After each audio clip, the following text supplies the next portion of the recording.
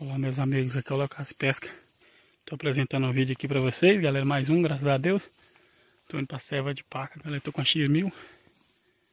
Vem eu e meu irmão aqui e minha patroa, vou deixar eles pescando enquanto eu vou na seva de paca. Aí tava mexendo aqui, galera. De longe eu vi o casco, eu achei que era um tatu. Mas olha o que era, galera.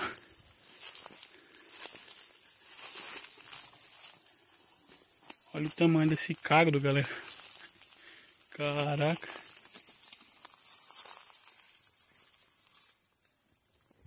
Tem uma asa branca ali, galera.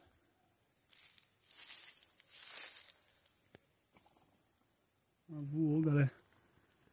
Tinha umas asas brancas aqui em cima desse pau. Voou. Mas, galera, olha o tamanho desse cágado, galera. Tá louco, bicho. A gente dá uns 2 palmos, galera. Ó. Caraca, o bicho chegou a mijar de medo, ó. Olha o tamanho desse cágado, galera. O córrego é bem triangular, galera. Pra aquele lado ali. Ali tem uma lagoa. Eu acho que ele tem pra lagoa. Vou deixar o bicho em paz aí. Mas eu nunca tinha visto um cágado desse tamanho, galera. Esse cágado aí deve ter o quê? Uns 20 anos. Olha o tamanho desse cágado, galera. Ó. O bicho tem mais de palmo. Mais de uns 2 palmos, galera.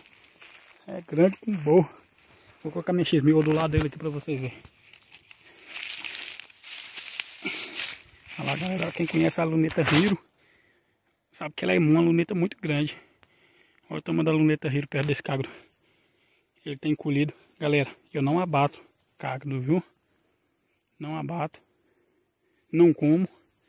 E não aceito que mata, porque é um animal inofensivo, galera, não faz mal a ninguém e não serve nem para comer também, então não abato, galera. É isso aí. Vou para a seva de paca, mas esse aqui vai ser outro vídeo, viu? Agradeço a todos, se inscreve aí no canal e deixa o joinha. Valeu!